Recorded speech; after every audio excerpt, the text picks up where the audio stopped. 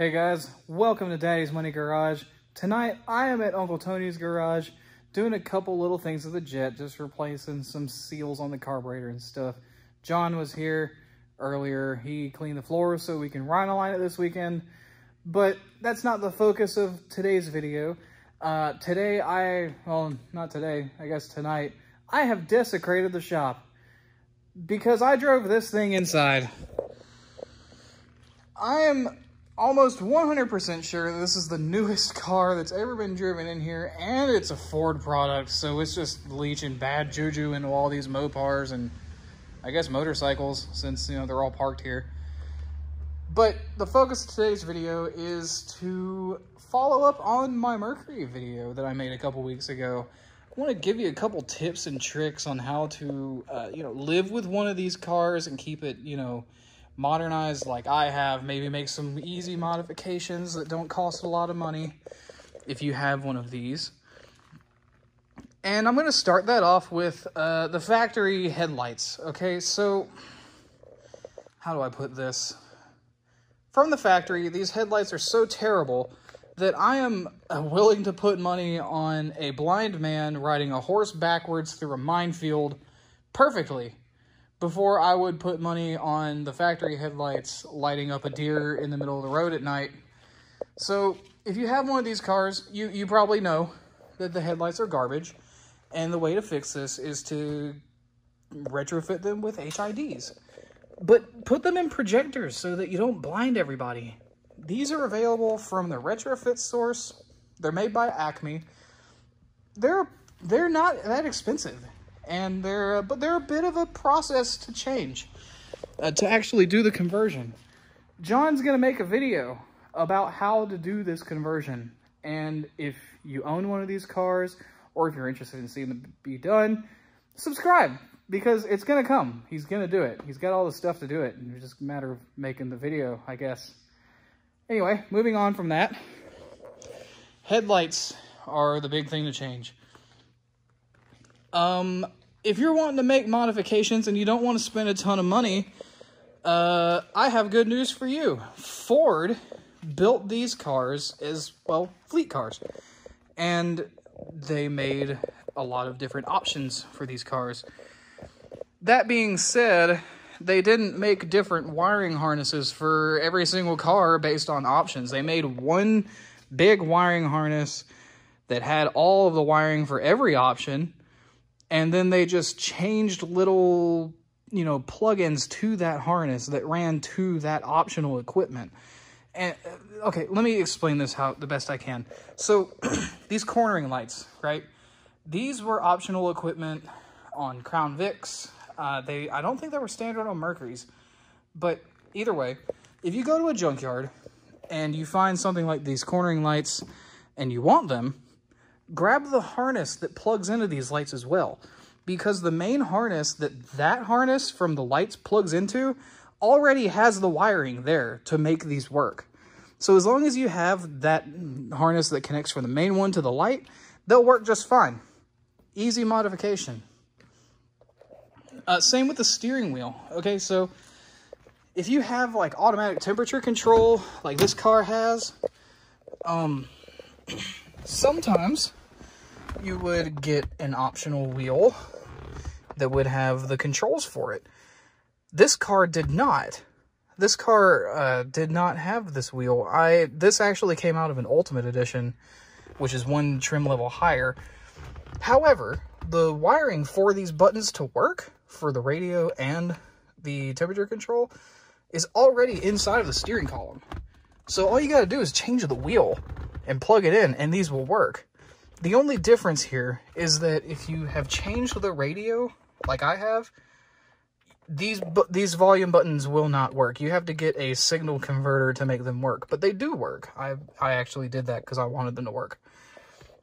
Speaking of radios, if you're going to make a modification, you may have done some research, and a lot of people will say that it just, it can't be done. I know when I was looking at changing radios, a lot of people said that just don't do it. And yes, it is very difficult, but obviously it's doable. They make DIN kits for it. So But the problem is that the basket that the radios mount into are very shallow, and they make contact with the defroster vent.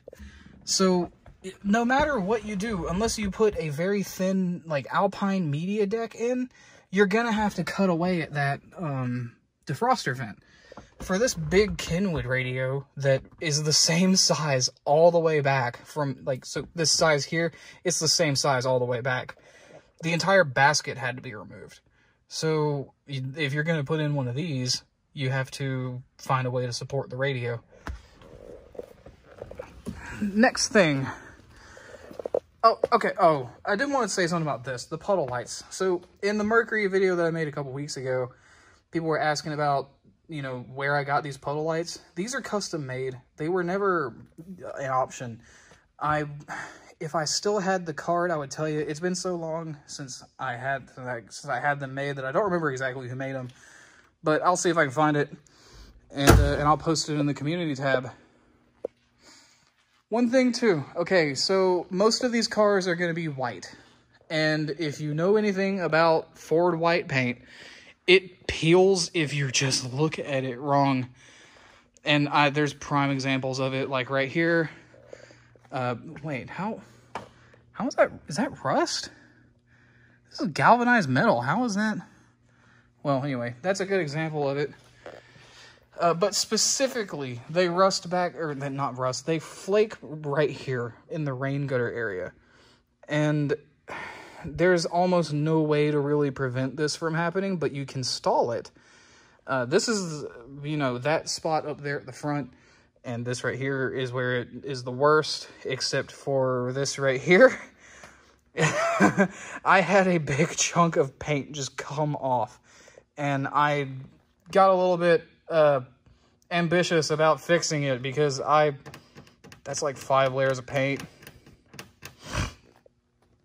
And it's a slightly different color. The can said performance white, but obviously it's not. Anyway, to keep performance white paint from flaking off like no tomorrow,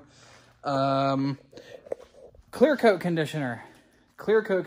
It will make this paint last a little bit longer. This car has never been repainted. It's, you know, it's in remarkably good shape for most examples I see, because a lot of white Grand Marquis, Panthers, anything, they're just flaking off. But the UV protection will keep the paint, the clear coat sealed to the paint. It won't let it pull away as much, and that's what causes it to flake off. The clear coat gets burned away, and then the paint is able to just flake off. So wash your car a lot and use clear coat conditioner. I just take mine through a service. I have subscription because I'm lazy. One other thing of noteworthiness is okay, so the factory didn't get everything right. If you park these cars on, and it might be just specific to this generation, if you park these on an incline where the driver's side is sitting a little lower than the passenger side, and it rains, water will pull up right here, and it will run straight down into the number 8 ignition coil. And it can't go anywhere. It just sits there. And it will pull up and run down the spark plug tube. And the next time you go to fire up your engine, you'll very likely short it out. I have run through like 3 of them. So just try to park it level or park it inside or something. I mean, I know that that's like a lot to really have to do, but I mean, if you don't want to change out ignition coils all the time, just do that. Also, one other thing. Transmissions on these cars. They, unless you have had them routinely serviced, don't go flushing it. This is probably rule of thumb for most automatic transmissions, that you should not flush them unless you have, you know, service records that you've done yourself. But these in particular, these will last a long time, to about maybe 200,000 miles, between 175 200,000 miles. But if you flush them and they haven't been flushed beforehand, that significantly reduces the life of the transmission. If you're picking one of these up and you don't know the service history, just drop the pan, replace whatever is in the pan, and put a new filter on it and save yourself the headache. Anyway, that's kind of a quick video on the Panther platform. John and I are really passionate about these cars, and I hope it's at least interesting to those of you that you know, are not into these cars, because there's a huge community around them, and it's interesting to us. So anyway, it's late. I'm tired. I'm going to go home. Like and subscribe if you want to see more of this, if you want to see more of anything else we do. And I will catch you in the next one.